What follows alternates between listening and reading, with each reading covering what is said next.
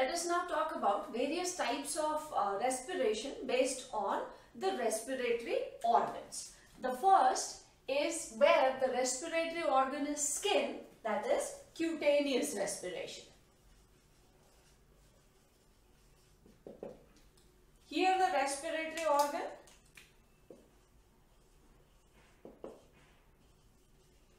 is skin, and this type of respiration is seen in animals like earthworm. So these are the examples. And even in case of frogs, when they are in water, frogs are amphibians, they can live in water as well as on land. So when they are in water, at that time the skin acts as a respiratory structure. When they are on land, it is the lungs which help them for this respiratory process. As in case of frogs, even when they hibernate, skin helps in respiration. So when they are in water and during hibernation. So these are common examples. We have already discussed the characteristic feature of the respiratory surface. That means if skin is acting as a respiratory surface, does it fulfill all those characteristics? So if we talk of the characteristics, in case of earthworm,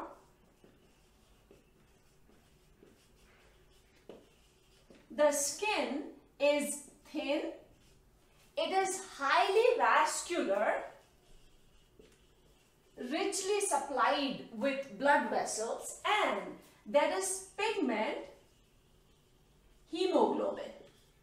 So when we were talking about the respiratory surface, we said it should be thin, it should be highly vascular, and if a pigment is present, that adds to the value of that respiratory surface. Only difference is here in this case, the hemoglobin is in plasma. In our case, hemoglobin is in RBC, whereas in case of earthworms, it is in plasma. One more characteristic which must be seen by or shown by a respiratory surface, that along with being thin and vascular, it should be moist. So the skin of earthworm is kept moist because of the glands which are present on the skin, which keep secreting mucus. Plus, on the body, on the dorsal line, there are pores through which the coelomic fluid keeps coming out. So it is kept moist by mucus and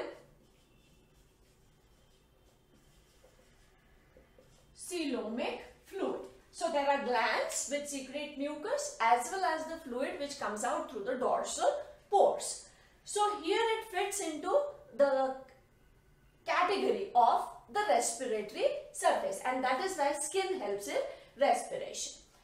Earthworms, they take this oxygen when it is dissolved in the mucus. So suppose this is the skin of earthworm, and here is the mucus and the fluid with which the membrane is kept moist.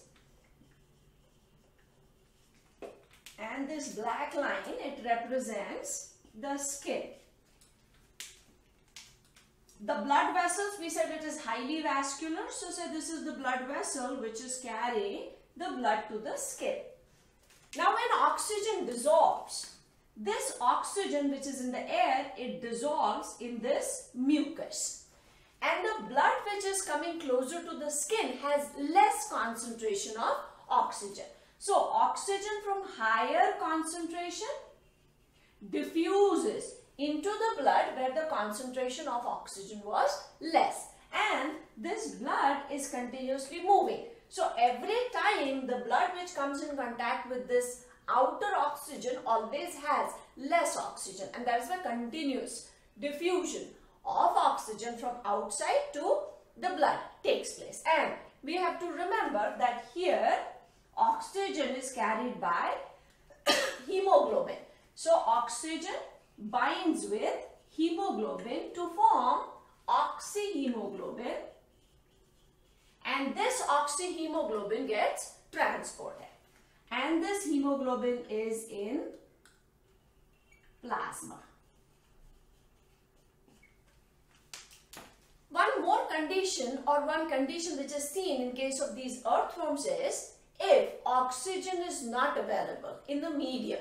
It could be the air or in the watery area where they're living, they die because of oxygen starvation. That condition is in absence of oxygen,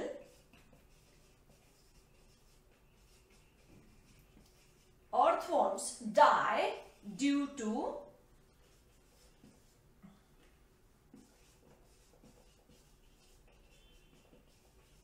asphyxiation, which is oxygen starvation. So in absence of oxygen, the earthworms are going to die. And reason is same, because oxygen is essential for breaking down that food so that energy can be released. Or in other words, it is essential for aerobic respiration. So in case of earthworms, the characteristic features are normal, shown by the skin, and that is why skin acts as a respiratory surface, and this is the cutaneous respiration. In case of frogs, we said skin is moist because skin again has mucus glands, and oxygen dissolves in that mucus, and then it is taken by the blood which is flowing through the blood vessels supplying to the skin. And in frogs, cutaneous respiration is seen only when the frogs are in water or during hibernation. When they are on land, they use lungs for respiration. So here we have taken one organ, skin, and the respiration is known as cutaneous. Now in this next segment, we will talk about tracheary system, that is in case of insects.